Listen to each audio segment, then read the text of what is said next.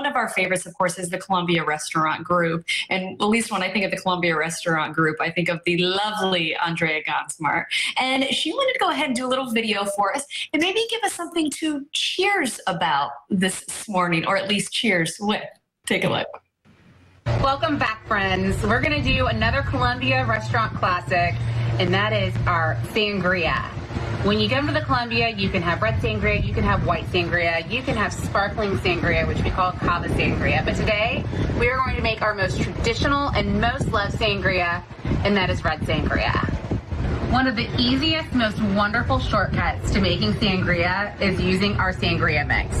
Of course, you can make it from scratch at home and do your simple syrup and add all your juices, but today I'm going to show you how to make our packaged sangria extra special.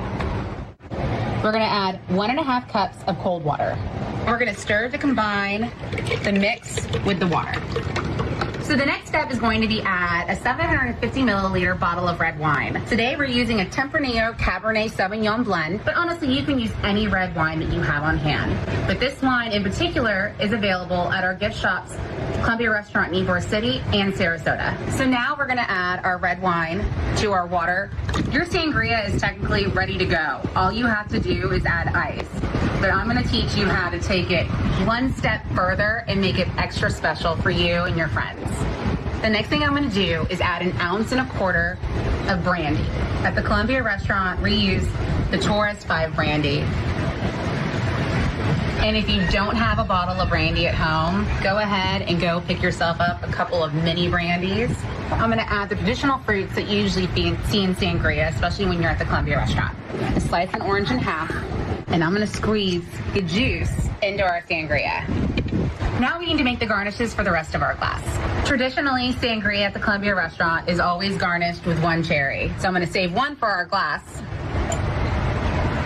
And these will be for later after they've been soaking in the sangria.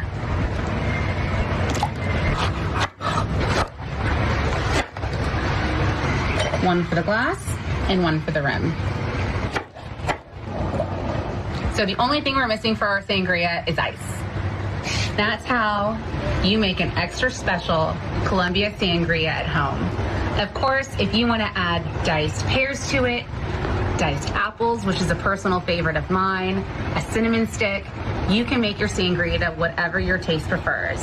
But this is the Columbia Restaurant Classic Red Sangria. Cheers.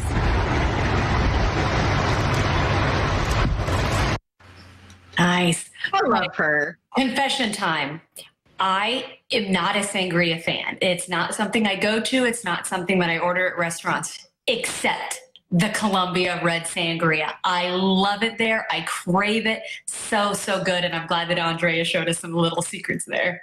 They put that brandy in there. I want to be stuck in quarantine with her and some really good chefs and things. That's all I could think of is, man, that's the house, that's the family to be in quarantine with. You know what? And Andrea, if you're watching this morning, I'm going to throw this out there. Earlier in the week, I actually shared on our Facebook Live show, which we do every weekdays at 11 a.m.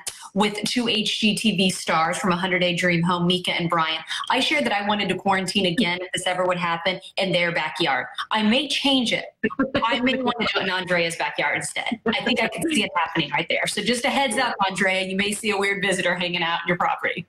Well, we're going to ask her about that next week because she's going to join us. She's also going to be talking about how Goody Goody is going to be opening too. Yes. So, of course, we're going to talk about the Columbia Restaurant Group. So, again, so thankful for her sharing that recipe. Looked delicious.